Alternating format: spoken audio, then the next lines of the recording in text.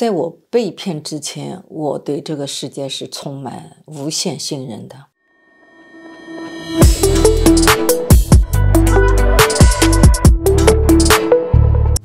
因为我在日本生活了10几年，20几岁去的日本，所以日本人基本上没有欺骗的那种习惯。而有一些人，比方说他想吹嘘一下自己，整个社会都有点受不了，就是你只要有点夸大其词或者炫耀自己的话，人家都受不了。所以在这种环境中养成一种习惯，就是第一不要吹嘘自己，第二就是周边基本上也看不到有骗的人。所以我就带着这种很善良的没有任何怀疑的心态移民来加拿大。我来了加拿大以后，我也是用这种眼光在看待整个社会的。甚至在我被骗之前的差不多几个月前嘛，朋友圈看到一篇东西说被骗跟不被骗，但是我当时还质疑，我就说这世界上没这么多人会骗你吧，我说我情愿选择相信。这句话说完以后，半年之后我真的是被骗了。我经常在朋友圈发一些我的照片，我的时尚的记录的那些款节，然后我把这些东西也发到Instagram上面。一阵子突然来一群粉丝，都是年轻人，我还在纳闷呢，我说我这个老年人怎么引来了这么多的年轻人的粉丝，而且是男士，我就觉得很惊讶。中老年人也不多，女士也不多，我就觉得很怪。但是我也没思考，我就觉得这是一个公开的平台，无所谓，大家要看就看，愿意看就看呗。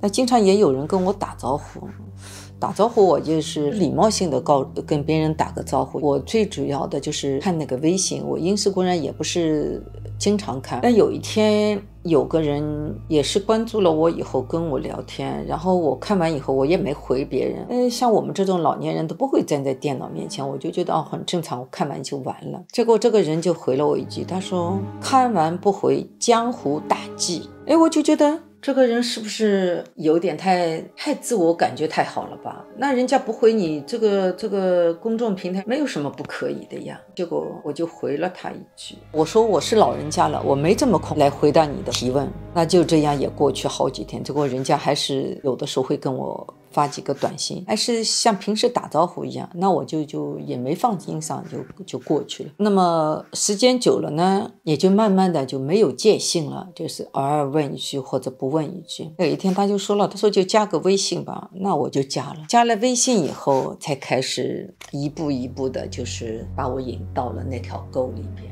其实在整个过程呢，也是有很多让人感觉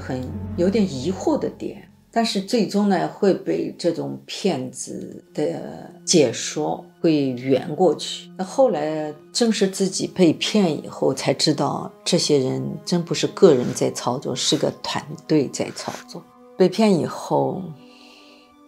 这种感觉是没有被骗过的人是体会不到的。因为你的善良被人欺骗了，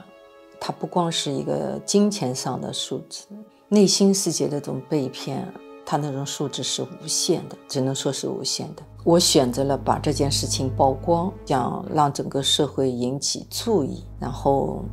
得到的社会效应确实是不是我想要的，完全是反向的。没有一个人出来说这世界有骗子存在，太可恶了，这骗子就应该是罪该万死的。但是那个反向效应却是被骗的人活该。我曾经想过再做下去，让整个社会意识到这个被骗那个社会现象是非常严重的，但是我打了退堂鼓，我不愿意做。因为当你越想向公众展示，你得到的结果越是相反，所以当时我是放弃的。直到你们今天采访我，其实在这个社会上，就包括我们温哥华，就包括我住的那个区荔枝湾，有非常非常多的人被骗，但是大家都选择了沉默，最多也就是去警察所去报个案，是没有人愿意站出来告诉别人我被骗了，以身说教的人没有。因为大家都知道这个社会的语言暴力太厉害了。你告诉别人骗子是一个什么样的圈套来骗你的，你告诉别人的本身，你就是让别人来踩你，来骂你。你告诉别人这一点行动，你被骗的这个经历，你远远要比骗子来得更坏。这就是社会告诉我的结果。上个星期跟一个朋友出去拍视频的时候，那个朋友虽然他不是跟我走得很近，但是大家都知道我发生了这件事情，跟我聊起来，他就说，如果你没有发生这件事情，你就是真的是一个时尚教主了。当时听了这句话，我觉得我脑子里出现了一大串的问号，就是因为大家觉得这个时尚教主的衔头非常大，如果我没有这一件烂事的话，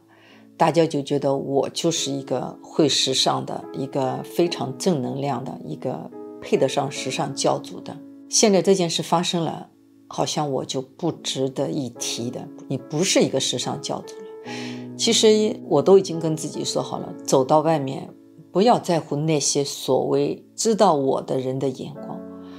我想告诉别人的，我还是原来的我。而且我觉得，如果一个人被一件烂事给打到了，那就不是一个很坚强的人，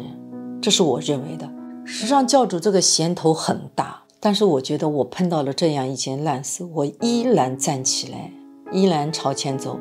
我觉得我更像是一个时尚教主。其实这个问题不是光发生在我的一个人身上，我单纯的只是被骗了金钱，有些人都被骗了感情。因为现在很多中年女人离异的嘛，她们单身在海外生活，在以前的时候没有碰到这种杀猪盘的时候，大家都觉得网络上认识一个人也是可以信赖的。特别那种离异的女性要在网上寻找伴侣的话，他们的回答就是以后怎么再去相信人，就是对他们的后半生的打击也太大了。他们除了金钱上的压力，还有那种情感上的，我觉得情感上是更难走出来，比金钱上更难走出来，太可怜了。不光是中年的，还有28、29岁、30来岁的女孩都被骗，太多了。有的是大学生，大学刚毕业也被骗，有些硕士生被骗，太多了。因为他们是团队操作，他们会从人性的角度来攻陷你，就不是说我们常人所说的一对一跟你聊聊天，发现这个人不对。当我知道自己被骗的时候，知道他是一个骗子，然后我从另外一个角度，我怎么去难住他，让他无法回答我。当我每次问话的时候，他不会马上回，用20分钟或者30分钟左右的时间，他会给你一个回答，这个回答非常圆满，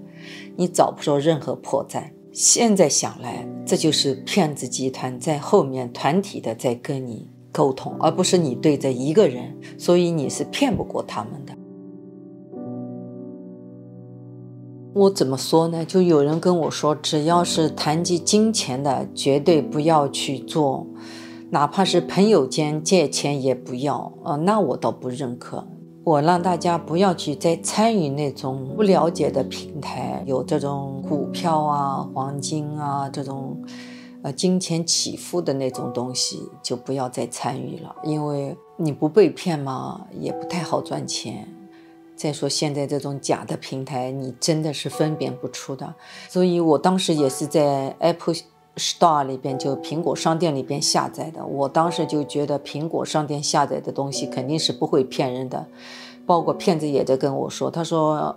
你可以怀疑，但是苹果商店东西你就不需要怀疑了吧。还有一些已经被骗的人，只要自己去测试一下，我做的这个平台，我只要去提一下现，如果你能把金钱提出来的，那这个平台就是没问题的。如果你去提现的时候发现被卡了，那就是骗子平台。我也就是在提现的时候卡住了，我就知道这是个骗子平台。